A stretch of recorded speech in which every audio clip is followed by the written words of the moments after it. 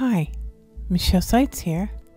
You're watching the lesson on bookmarks. Here's the scenario. You have to write a paper and you will need to cite articles from a book and some journals. So you will have to insert some bookmarks in order to cross-reference to them. Watch this video to learn how to do this. Bookmarks are very helpful when you need to mark a location in your document that you need to reference in another section of your document or report.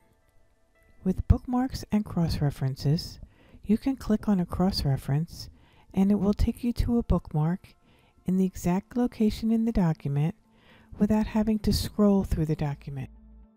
When writing a paper or report in which you need to research information, you will most likely have to cite the work. The publication information of the book or journal article will most likely be in a reference or bibliography section of your report. Here are the steps to add a bookmark.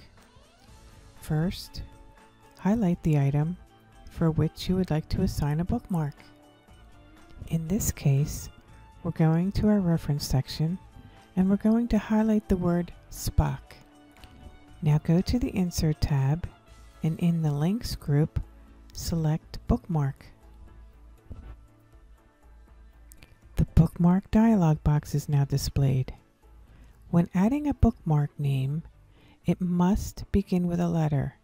It can contain numbers though, but it cannot contain spaces or dashes.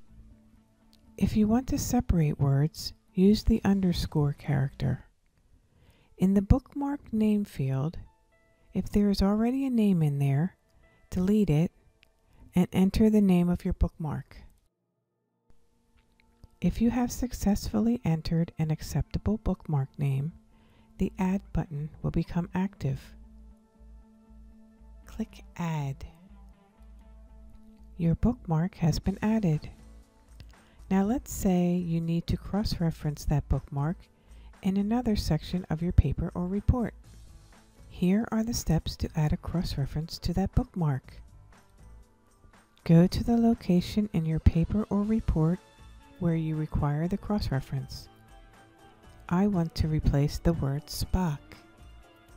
So I will highlight Spock and then on the Insert tab in the Links group, I will click on Cross-Reference. Now the cross-reference dialog box is displayed. In the Reference Type field, click the arrow on the right and select Bookmark. In the For Which Bookmark field, select the appropriate bookmark. In this case, I will select the word Spock. Then click Insert.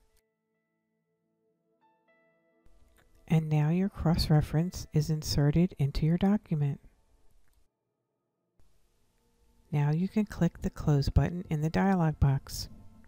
Now the cross-reference is a field code. And depending on the options in your program, you can either just click on it with your left mouse button or hold the Control key down and click with your left mouse button, and you will be taken to your bookmark. And that is the end of this lesson, Bookmarks.